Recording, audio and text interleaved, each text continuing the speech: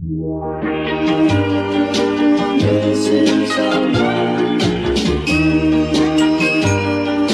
guys, my name is Em and welcome back to my channel. So in today's video it's going to be a cozy 24-hour readathon vlog. I love readathons, and since today is the first official day of our summer holidays, honestly this is just gonna be super chill because I was feeling fine earlier and then I was in Lidl and I just got so dizzy and ended up having a full-on panic attack in the middle of Lidl. It was not my finest moment, but we move, it's fine. So now we're here, I'm exhausted and I'm slightly dizzy, which is just amazing. But we are going to read. So the readathon starts at 7 p.m. tonight. It is currently just about 6 p.m. so I do have over an hour before the start, but I wanted to come on here and open the vlog and show you my TBR. I really don't know what I'm going to be reading honestly, but I have a good few options. Hi Misty. Will we do our intro here? Okay, so the first book that I am currently reading is In the Ravenous Dark by A.M. Strickland. I don't actually know if I'm going to continue reading this or not. I'm really liking it and I'm not DNFing it or anything, but I don't know if I'm going to read it in this readathon. Though I'm 98 pages in, so maybe it would be a good idea to finish this one. What? I've moved over a little bit because Misty wants to sit with our intro too. So the other option for my TBR is Punk 57. Again, I feel like I would be able to read this book in a day because it's a romance, it's really fast paced and it's also not too long. So I definitely feel like I would be able to read it. Or just another Kindle Unlimited book because they're all really fast to read and they're on Kindle. However, if I'm really dizzy, I don't really want to be staring at screens. Our final option on this TBR is one that just came in today and it actually just was published today, and it is Malibu Rising by Taylor Jenkins Reid. You have no idea how excited I am for this book. However, I don't know if I'm going to read it in this readathon because I literally read the synopsis and I recognized the name Riva, and I'm thinking that that is the surname of one of Evelyn's husbands. So I kind of want to reread this one first so that it's fresh in my mind and I remember all of the characters and know everything about it, so that I can read this and then pick up on any Easter eggs that she may have left or any like characters that she may have mentioned that are from this. I might reread this, but I don't think I'm going to do that in this readathon. I think I might just do like a Taylor Jenkins Reid readathon or something. But yeah, so that is my TBR. I'm not going to talk too much right now. I will update you again once the readathon starts, and I hope you get some cozy vibes when you're watching this. If you took part in my readathon, let me know down in the comments how you did, what you enjoyed. Yeah, let me know how you are, and I hope you enjoyed this video. Feel free to grab a nice drink, a nice snack and settle in for the video.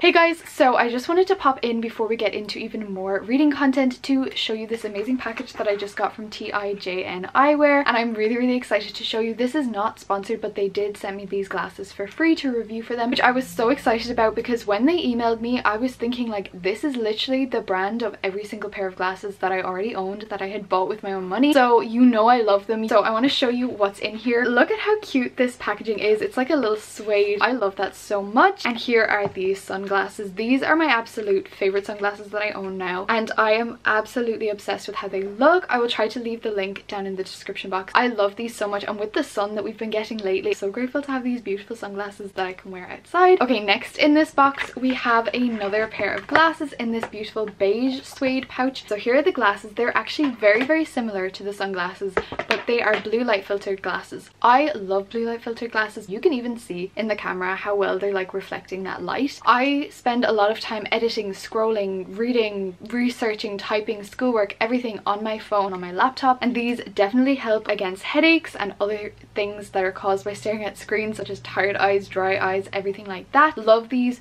so much. Highly recommend. Like, look how cute they look. I feel so sophisticated. Okay, and for our last pair of glasses we have this beautiful pulley container. I love them, and these are another pair of blue light glasses. Again, as I said, I don't have prescription glasses, however I do suffer with really bad headaches and looking at screens makes it 10 times worse, so these are amazing because obviously I'm not going to stop looking at screens. And here are these glasses. I really like these ones too. They feel like more old-fashioned, more vintage. I really like them, and there's something even more special special about this one? So obviously, you know, masks are very important, and also we have coffee drinkers here. But what is the main problem with combining a mask and glasses? Well, it fogs up. But these pair of glasses have amazing anti-fog technology, and when I tell you, it is so good. Like, I tried it on other glasses and they do fog up slightly. These ones don't fog up at all. So I will show you. I will put on my mask. You put them on, they do not fog up at all. You can do the same if you're drinking a cup of coffee. They work amazingly. I really like them. And yeah, thank you to TIJN for sending me these glasses. I truly love them. That is it. Hope you enjoyed the vlog, and I just wanted to show you these. I will leave the link down below where you can get these glasses. Enjoy the video and thank you for watching. Okay, so the readathon is just about to begin. I have just sat down. I have the biggest headache and I'm so dizzy, and I hate this, and it's like, why did this happen just as the readathon starts? But you know what, we're thriving, we're gonna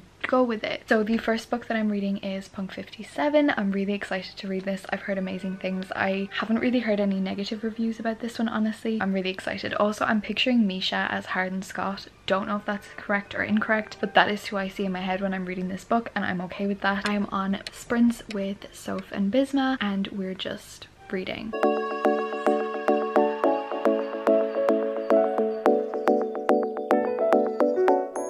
Hey guys, okay, it is just after 4 p.m. and I've been on my reading sprints for the past like 2 hours. I have the whole day to myself today. So I have been reading Punk 57 on these sprints. This is the 3rd sprint and there's like 3 minutes left. I haven't read that much in this one, but in the other 2 I did read a lot. I'm currently on page 86 and this book is amazing. I think it's going to become like a new favorite romance, at least, if it's not like a favorite of all time. I'm loving the vibes already. It is so good. There was one sentence that he said, "I miss you every day, you're my favorite place," and I don't know why that made me so emotional, but it really did. Like, but I'm really liking this book. I can definitely see myself finishing it today. I'm just gonna not care that the readathon was supposed to end at 7 because that's obviously not going to happen, but we're just going to keep going, and I kind of started at 2, so we're just going to keep going until tomorrow. I think I have a couple things to do when these sprints are over because I'm going to end them soon, and also there's an announcement on Illumicrate and Fairy Loot at 5 p.m, so pray for me. That is all I needed to say. I'm going to need a little help with this question.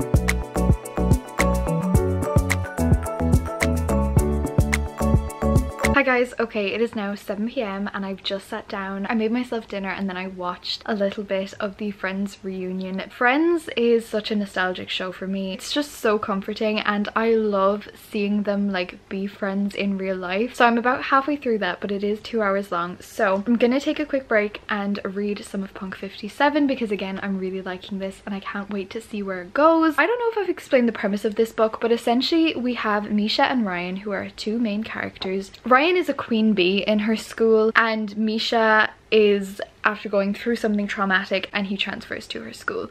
But they've been sending each other pen pal letters for the past 7 years since they were paired up in like a school project or something. And they are in love with each other over letters, but when they actually meet each other, they are enemies. They don't like each other at all. Ryan does not know that it's Misha because he uses the name Mason in school. Yeah, it's very interesting. It is hate to love and I just can't wait to like get to the romance. I'm not nearly halfway through because I'm only like 80 something pages in, but it's quite a short book. So hopefully I will be able to get halfway through today or finish it today.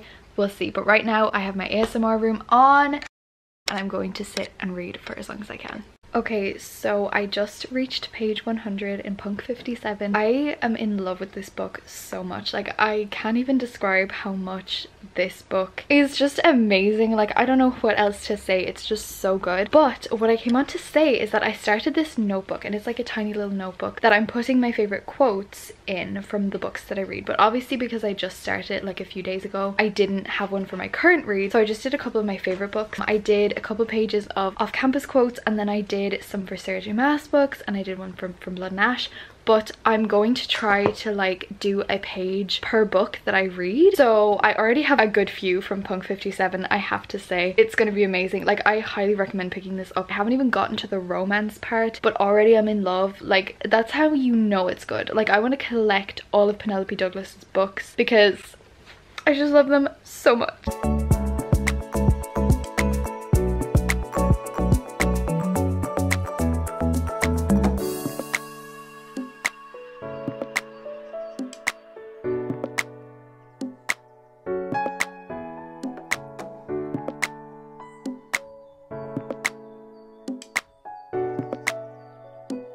Hey guys, okay, so it is currently Saturday, so it's the next day, and it's actually 5 p.m. I guess this is turning into like a little bit of a weekend readathon, but I'm still calling it a 24-hour readathon because I'm trying to like count my time to reach 24 hours, if that makes sense. So it's a really warm day today. I'm just heading down to my grandparents' house to read in their garden because why not? I mean, I'm on page 166 of Punk 57. I left off on chapter 11 last night, which everyone says was a really steamy chapter. So also I did my nails last night, and that is it. Also this morning I ordered some books, which you will probably see in my next weekly reading vlog because it says that they're going to be here on Monday. And do I have anything else to update? I don't know. I made that TikTok feta cheese pasta, and I have to have done it wrong because it was absolutely disgusting. Like, I don't know what happened to it, but I hated it so much. But my cousin sent me a picture of hers that she has made, and it looked divine, so I definitely did it wrong. But we'll see. We'll try again.